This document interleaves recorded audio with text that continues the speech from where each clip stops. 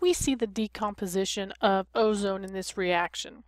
And we're given the frequency factor as well as the activation energy for this reaction. What we want to do is we want to find the rate constant at 298 Kelvin.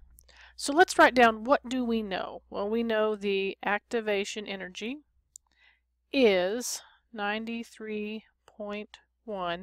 kilojoules per mole. And then we also had it gave us the frequency factor, which is 4.36 times 10 to the 11th. And then we know the temperature is 298 Kelvin. Now we want to find K, right? That's your rate constant is K. And we have a formula for that. We have that K equals big A, then we have E to the negative E sub A over RT. Okay, so we need to figure out what exactly is the value of R. Well, I notice I've got moles and I've got kilojoules. So what am I going to do with that?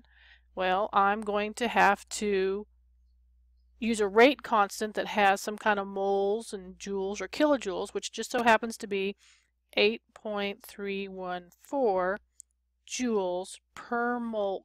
Remember, mole times Kelvin. So now what I want to do is I want to plug everything into the equation right up here at the top of the right-hand column. So I want you to do that, and I want you to solve it, and then I want you to come back and check your answer. So what I first did is I plugged in everything that I knew. Now watch your units, because notice, remember, it was given to us in kilojoules, so I have to convert that to joules on the top. And then I divide by the R and the T. I got this number right here for the exponent factor, and then when I actually performed that multiplication, I got this final answer. Now, you can leave it in this form, or you can write it in scientific notation. The key is, how many significant figures do we want? Well, we've got 3 and 3, so we want 3 significant figures. So let's say we put it in scientific notation. It would be 2.09 times 10 to the minus 5th.